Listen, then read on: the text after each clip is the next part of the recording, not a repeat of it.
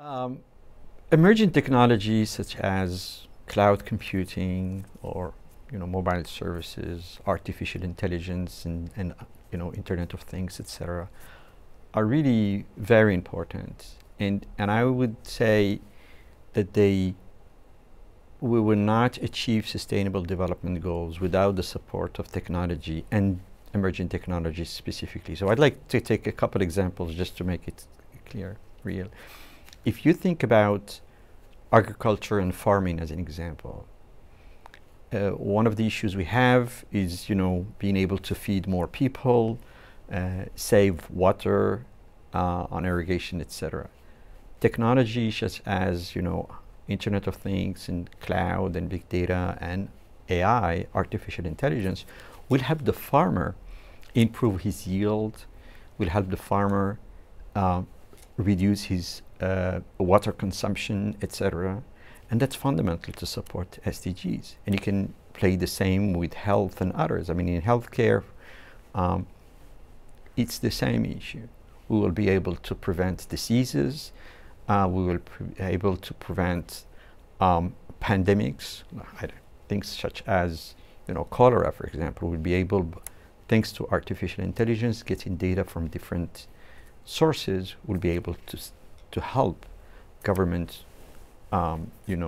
stop cholera before even it starts, but even when it starts, being able to address it as early as possible.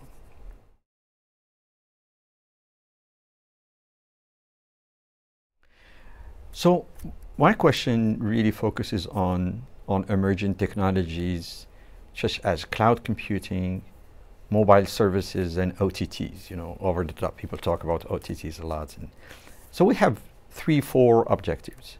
One is really to make sure that we help people understand what are these technologies. I mean, definitions are important, cloud and so forth.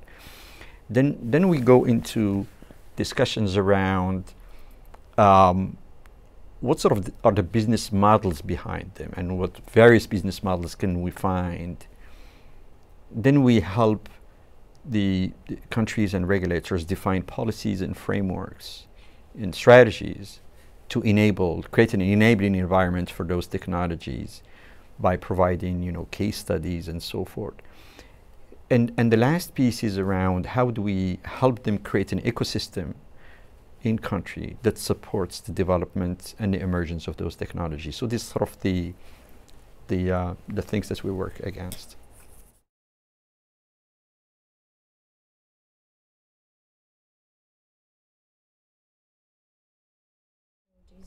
I think we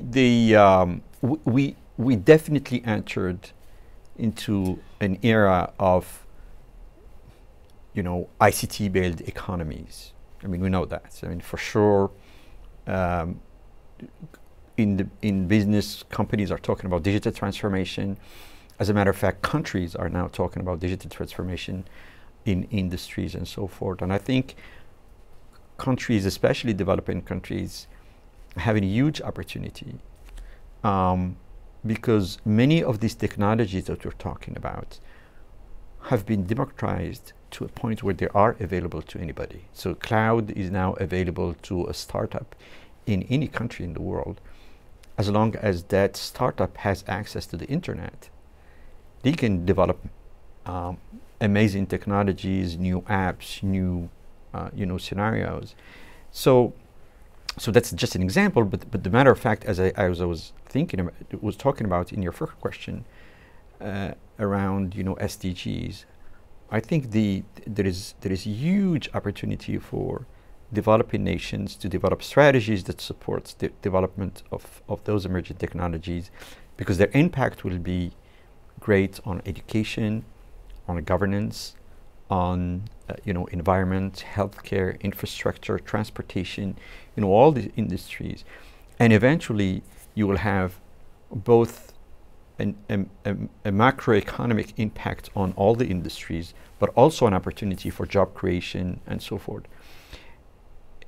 And I think we need to get ready for that. I mean, as a matter of fact, technologies such as AI are going to be here coming to us. And we can't just ignore and sit here and talk. We need to be able to master those technologies, enable in order to build for the next generation of services, next generation of products, and next generation of.